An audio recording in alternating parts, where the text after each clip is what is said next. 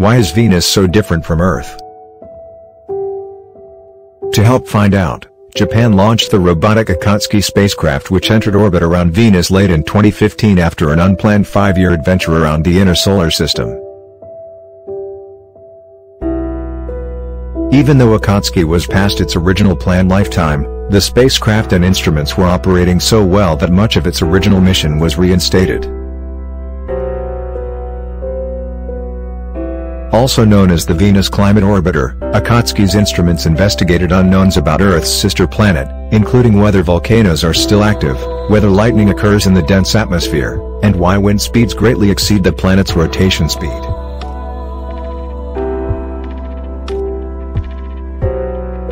In the featured image taken by Akatsuki's UV camera, the day side of Venus is seen shown with planet-scale V-shaped cloud pattern.